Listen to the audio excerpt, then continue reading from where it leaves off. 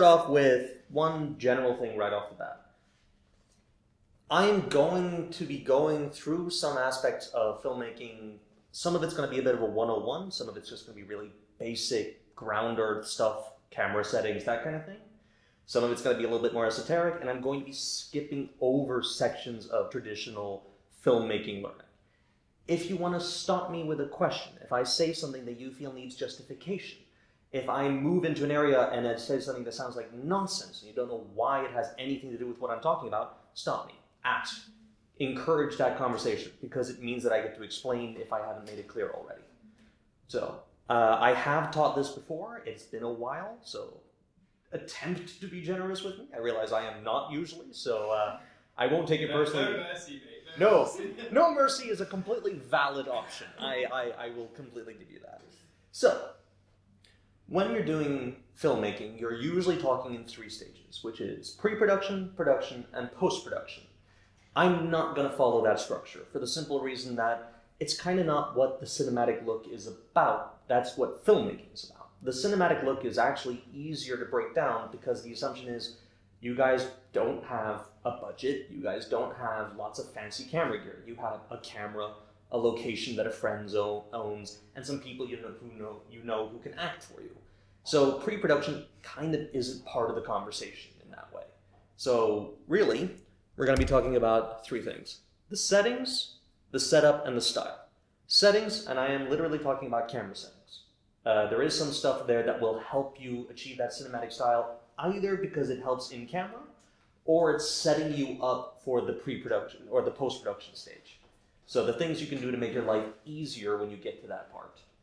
Setup, how you have set up your shot, what you're doing to maximize your space and kind of create that cinematic look in camera, and your style. A little bit about the way you're shooting and what you can do with your footage once you have it. Settings. Who knows what this is? Who's kind of familiar with cameras to a degree? Kind of a little bit of wishy-washy, but that's fine. So generally speaking, when you're looking at photography, there are 3 main settings. That is your f-stop, your shutter speed, and your ISO. All in all, those do a couple of little things, but I'm going to go through the basics of, first, your f-stop. F-stop, when you change it on a camera, has 2 effects. The lower your f-stop number, the wider your aperture of your camera, it's letting more light in. Lower f-stop equals more light in the image. But it's also changing your focal length, which means what in your film is in focus.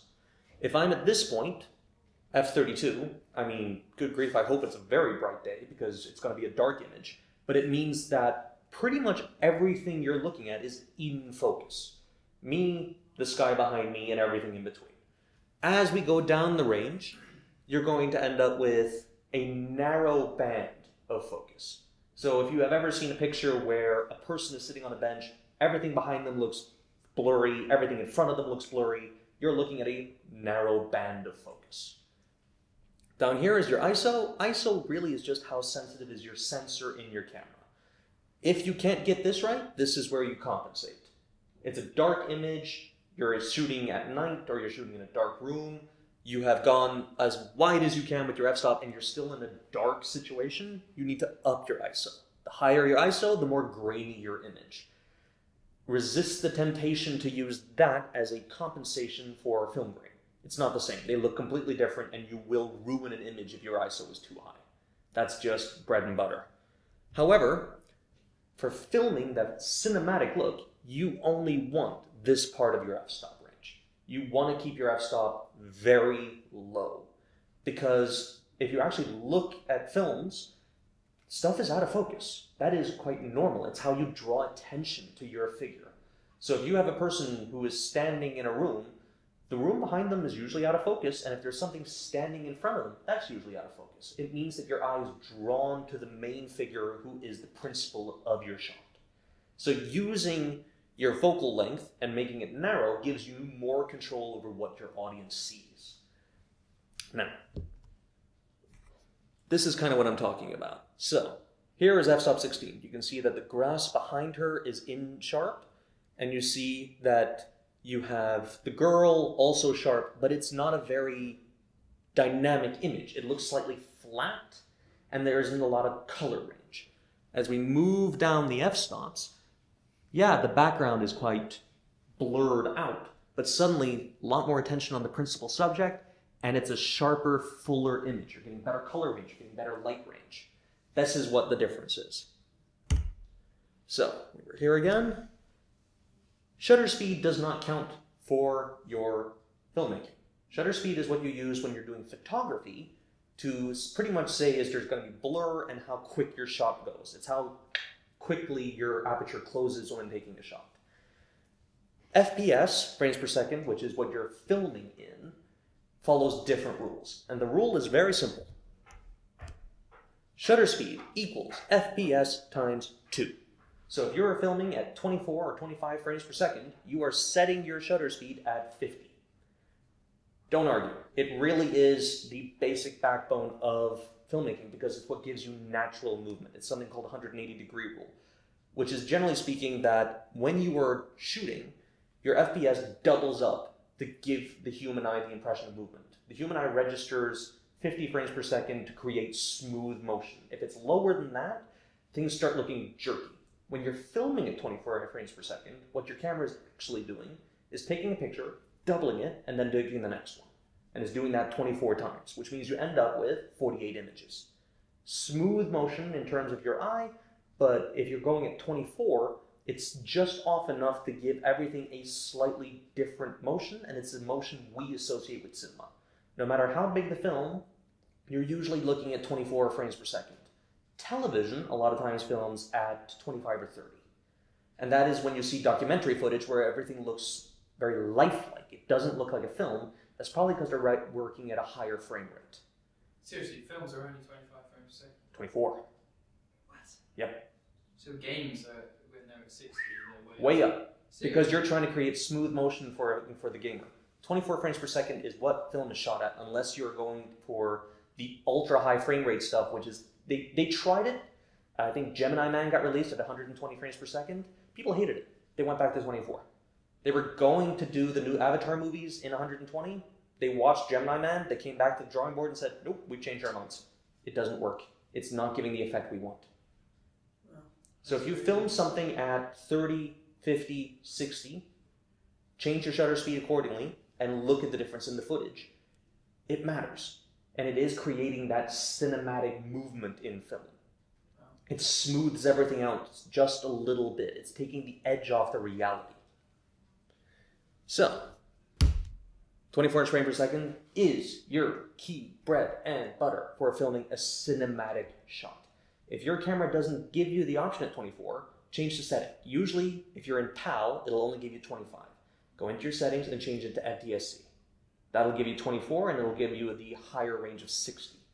If you want to film slow motion, film in 50 or 60 frames per second, and when you're importing it into whatever editing program you're doing, change the playback to 24 frames per second. That's how you get slow motion shots. If you really are desperate, I actually have some slow motion footage I shot while I was in Oman to kind of make the example, but I can show that at the end. That's also an example of color grading, but I'll get to that later. So, slow motion, higher frame rate, because again, you're slowing it down in terms of what your camera did. Filming for cinematic real time, 24 frames per second. Just the way it is. Do they use that for like Friends, for example? 25 for Friends, because it's TV. Okay. Seriously, just the one frame makes a difference? Yep. Why? Human eye. We don't register that difference in a visual capacity, but our subconscious has been trained that when we're sitting in a big cinema screen, we're expecting movement to look a certain way. Okay. So if I'm watching a guy running on a big screen, right? Do you expect that to look exactly as it would look if you were sitting at a park bench and watching a man run by? Or no, but if you think about remember a film where someone's running, Tom Cruise, always running. Yeah. It has a particular look to it. Okay. It has Forrest Gump, also that. He was running, it was a bit different. Yeah. So what you're watching is there's a slight combination of blurring as the shutter speed is working in terms of the motion, and there's a slight question of how the motion looks. And that changes, not a lot, but a little bit with your frame rate. And those little touches are something that your brain has been taught to recognize as this is cinema, this is television, this is documentary. I can show you a sample of footage from almost anything, and you should usually be able to tell me within a second or two probably what it's been shot for. That's begun changing recently because a lot of television shows have started going for 24 FPS, but those are Game of Thrones. Those kind of things are going for a cinematic look. Yeah. Makes sense. Yes. Low ISO. If you are shooting video, go for the low ISO. If you think grain from a high ISO looks bad in photography, the moving grain from high ISO in shooting video looks awful. You are better off working on the other side of the camera and adding more light to your scene. Keep that ISO as low as you can, really. It makes such a difference. Never really push it above 400, I would say, for film. If you are shooting with a camera that can do it, go for raw footage. That may not be a setting you're used to. Try and find it. If your camera doesn't do it, go for 1080p. You can go for 4K, but for example, this camera here, the M50, if you shoot in 4K, it will crop the image to work with the sensor. And what you're actually doing is limiting what size of frame you have at the end product. So if you film something in terms of here, this is 1080p. If I change that setting to 4K without even moving an inch, I'm here. So I've limited my space information. 1080p is pretty much what everyone wants anyway because it's a lot easier to work with in post. You can go for 4K, but you're going... Zoom in with 4K. You can zoom in, but it's also a lot more intensive for any program you're using afterwards in terms of post-production. It has to do a lot more work for very little extra. I'm not a huge 4K guy. I don't mind it, but I think unless you're really pushing for a 6K big screen experience, the difference is minimal. That's a personal thing. Some people really like 4K. It gives them a better visual dynamic, they feel. For me, that has a lot more to do with how you're filming and how much light you can put in your scene. Okay. Try, if you can, not to add any filters on your camera. That is not talking about ND filters or anything. That's talking about if your camera's sitting, say, ooh, do you want this to look more red? Say no. Do that in post. Don't do it on your camera itself because you are limiting what you can do with your footage later. So, that was supposed to say setup, but for some reason that hasn't come across in this PowerPoint. Yay. Smooth, bro. It's great. So, lights, camera, action. Everyone's heard these three words. They are actually your guideline for setting up a shot. You want to set up your lights, you want to set up your camera, and you want to decide on your action. Every time you're setting up a camera in a new position, this is the three things you consider. And just try to remember, every time you change the camera angle, every time you move your camera to a different shot. Excellent, I've set up my camera, lights, camera, action. Move my camera, lights, camera, action. And if you keep that mnemonic, you are going to find setting up shots becomes much smoother and easier because you're moving in the right order. This is the hierarchy of setting up a shot. What can you tell me is similar about all these four very cinematic shots in terms of the lighting? It's limited. Shadows. Shadows are your best friend for a cinematic visual. Because it's doing the same thing as the focus thing. It's drawing your eye to a specific point.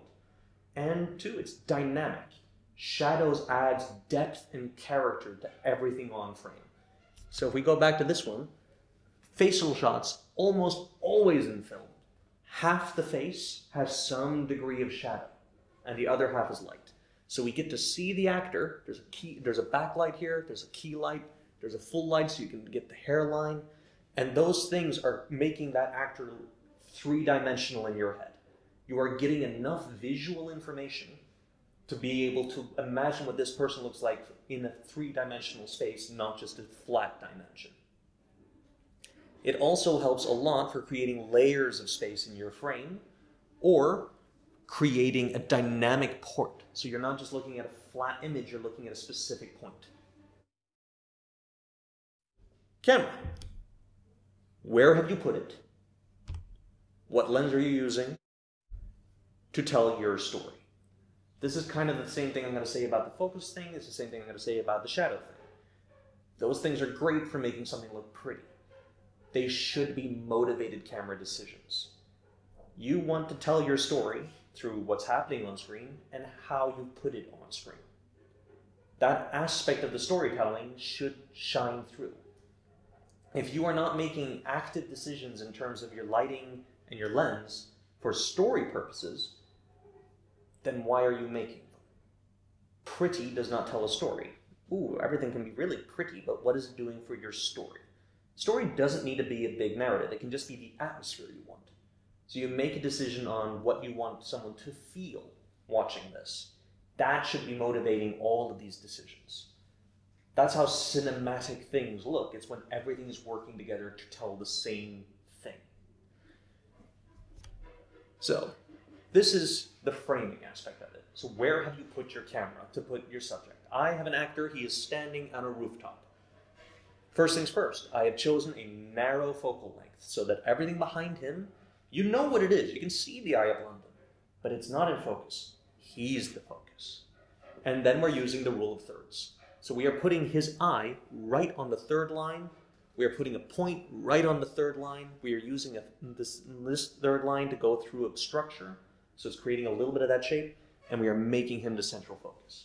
Rule of thirds is just a nice, simple, clean way to frame things, and it also makes editing really easy, because editing is all about catching points. And you can put that in on the camera, can't you? Yeah, absolutely. This is the easiest one to get on a camera, and it's an easy one to just have on there. A lot of times I'd recommend you not keep it on there because it makes you do everything in this. It's hard to see the other framings once you put this one as an overlay on your camera. So if you've decided you're going to go simple and you're going to shoot in thirds, fantastic, leave it on there. If you're going to try and experiment, take it off. Give yourself that option and freedom to see it in a different way. Because there are different ways. So this is cross-framing, which means that we've got a central subject, which is right in the middle of my crosshairs, and we are lining everything up on two sides of that point. This is very useful for conversations because what you have is one person is speaking to an empty space. You know there's a person standing here just by the way this is framed. If I was going to then cut to the other person in a conversation, it would be the same thing but in reverse. A person here and an empty space here. That's a shot reverse shot. And it is the most traditional, normal way you ever see a conversation. If you want to see a great example of how to use that to your advantage, I would recommend anything directed by the Coen brothers. Oh Brother, Where Art Thou? No Country for Old Men, Blood Simple, lots of different movies. Look them up. But they have kind of mastered the shot reverse shot, and they've used it very much to their advantage for telling story. Because they will have shot reverse shots happening with people who aren't even in the same room, but you can tell they're having conversations. So if I frame this guy here, and he's talking to himself about someone else, he's talking to an empty space, and then I cut to someone who's also thinking about him, and I put them here, you know who that person he was talking to actually was. You are telling visual story information through your composition. Kubrick loves this kind of framing. 2001: A Space Odyssey is filled with it. This is The Shining, and that is centralized framing where you are creating depth using the framing. It is an incredibly useful tool for creating a cinematic image because you are making a deep drawing image. If you have a hallway or something, this is such a nice way to set it up, and it's very easy because it's just centralized framing. All you need to do is make sure this all lines up nice and symmetrically. If you can do that, you have created a dynamic shot because suddenly it's not just a hallway, it's a hallway leading somewhere. Let's talk about lenses. Generally speaking, the technology of the lens isn't going to be very useful to you. Those numbers are. What millimeter lens are you using? So, do you kind of know what a lens does to an image? Kinda? Let me make a dramatic example. This is called a dolly zoom. All that's happening is that someone is moving a camera forward and zooming out at the same time. So if we start 70, moving, 24 millimeter. See how it's affecting the background? You are creating a deeper image. The background is pulling away from the central subject. And that is what, I mean, they're not doing anything else. There is no other trickery happening here except changing the millimeters. The wider your shot, the wider your millimeters, so the lower your number, 18, 20, 24, you are creating a very wide shot. Lots of background information is being filled in. Which means that if you have a person sitting in a room and you want to show the entire back wall, you're going to need a wide lens shot. You want to have just them be in the focus, you're going to want a narrow lens shot. The traditional one for amateur filmmaking and indie filmmaking is the 50 millimeter, for a very simple reason. The wider your lens, the more background, the harder it is to light. You're going to have to do a lot more work to try and fill all that space with direct visual information and lighting. So if you narrow it a bit and go for somewhere around the 40 to 50 mark, you are actually making things easier for yourself because you are narrowing how much space is on screen. That makes sense? All right. So, action, movement. That is a Ronin Steadicam rig. If you have one, I envy you. I've worked with these things, they're kind of amazing. They require the upper strength of a god.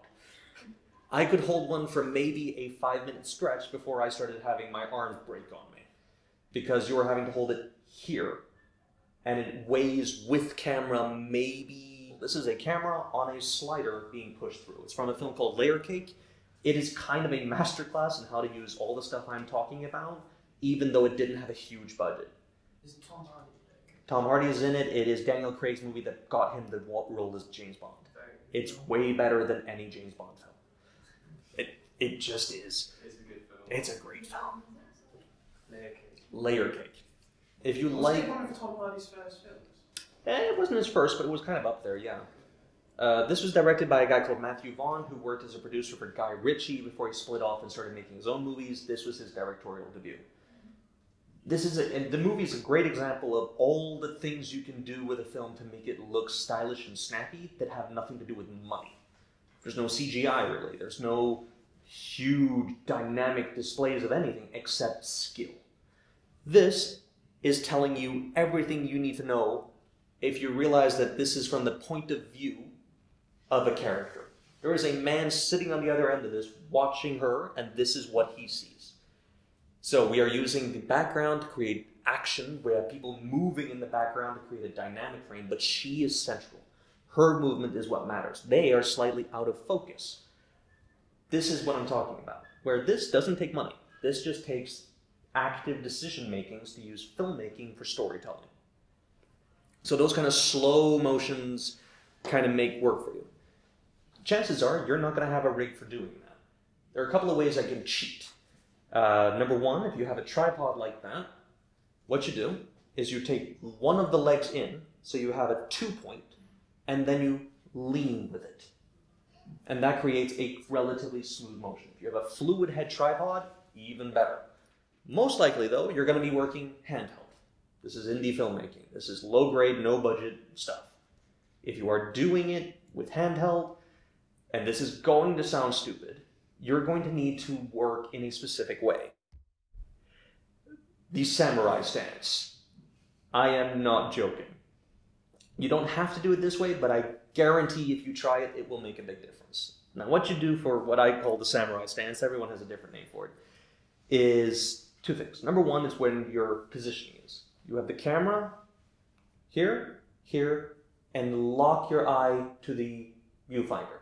That is creating 3 points of contact, which means that your camera is going to move as little as possible. And then it's a question of how you move. You could do this, which you can imagine creates quite a image.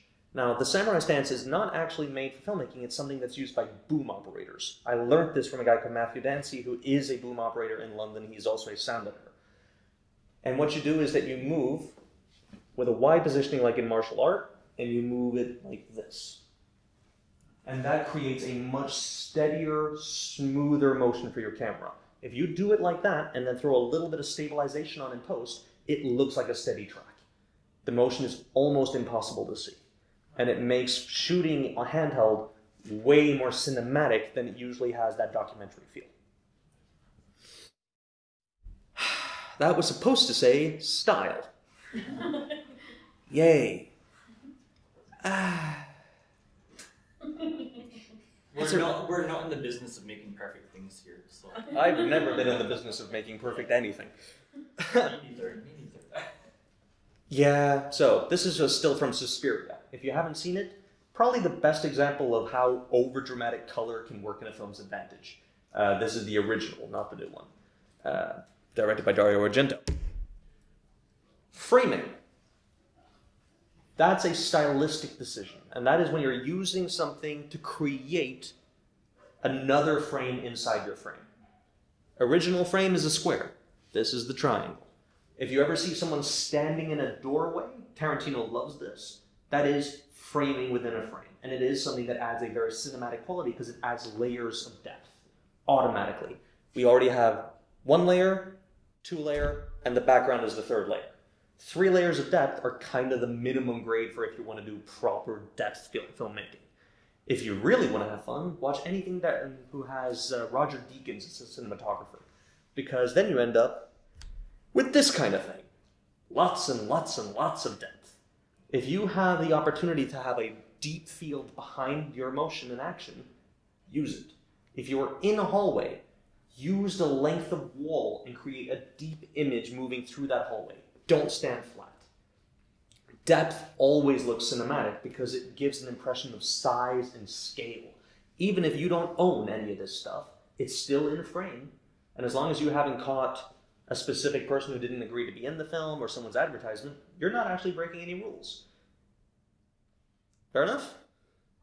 And then, last but not least, and kind of a stupid thing to have to talk about, but it is very important to achieve the cinematic look people want, color grading.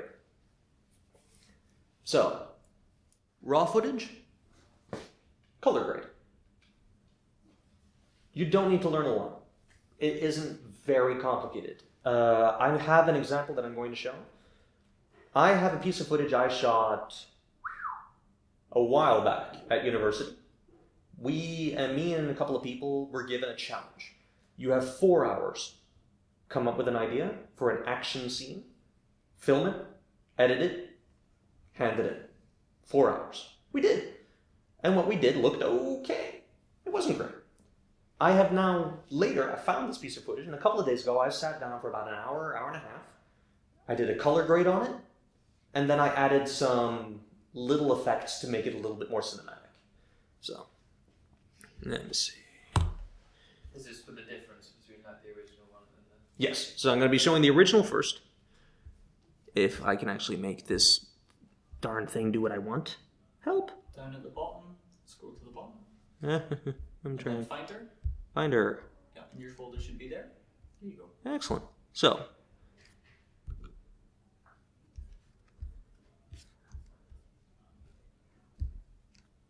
Is this the film school? This is something I made when I was at university, yeah. I don't know, is the sound working? Yeah, great. So, we took a piece of royalty-free music, layered it on top, added, I think, 1, maybe 2 sound effects, and again, shot, edited, the whole 9, start to finish in about 4 hours total, maybe? So, certainly nothing too impressive.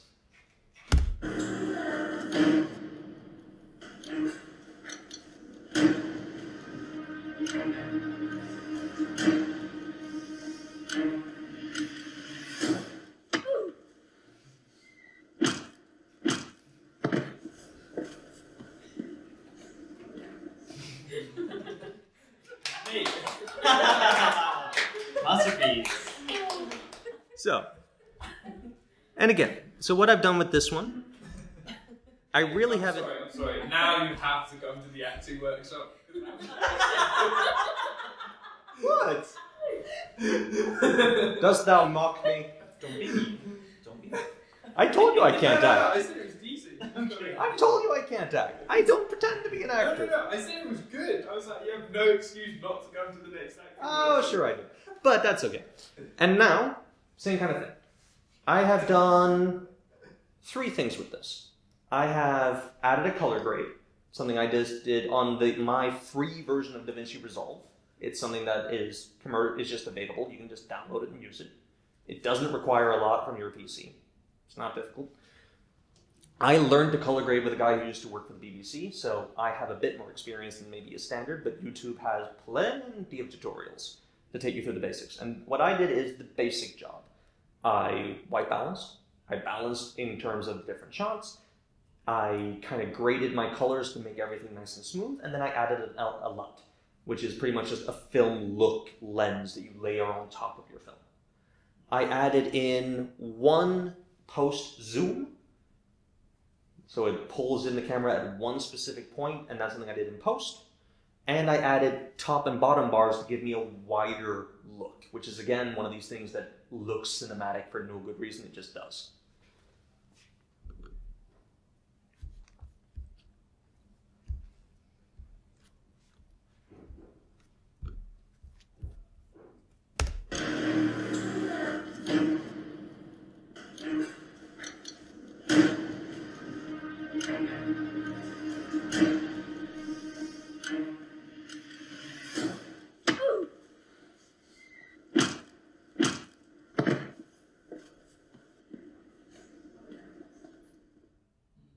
I don't think that turned out very good on that screen, but that's okay.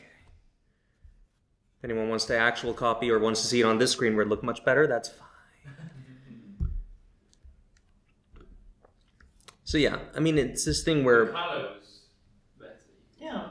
Yeah, I mean, it's some of these things where you just had a little bit of work, a little bit of balancing on where your color spectrum is, and the simple fact is that there's one of these shots, the one where you have a close-up of my face, where I didn't white balance. Forgot to do that when we were making it, and I tried to correct it a bit here. It's still a little overexposed, but not as much as it was in the original. And that's kind of where the post stuff comes in. It's kind of trying to smooth out those little things you may have forgotten to do during the production, and it's generally just adding a little bit of a layer to what you've done. And with modern DSLRs and mirrorless cameras, you can actually do quite a bit. That was filmed on, I'm not going to say a standard camera, but just a normal DSLR camera. And most of the shots were either handheld or on a tripod. Nothing too complicated. We used a public space. There was no added light. We didn't have a single light source that wasn't natural in there. And we had no time, and we just did it. And just by doing a little tweaking in post, it does make it look more cinematic. And again, I didn't do anything really advanced there. I balanced, I color graded a little bit to make everything match nicer, and then I added a LUT. And LUTs are available online for free. Lots of good ones. I used a free one. What are you talking about just then? LUTs. No, what's that? Okay, so when you're doing a color grade, you can either go in and do every shot and make everything nice and tweaked, or you can do the easy man, simple man's version. Go in, go through every shot, match everything together so it all looks smooth and nice and like it all matches the same color grade, and then throw on top something called a LUT, which is, for lack of a better term, a filter.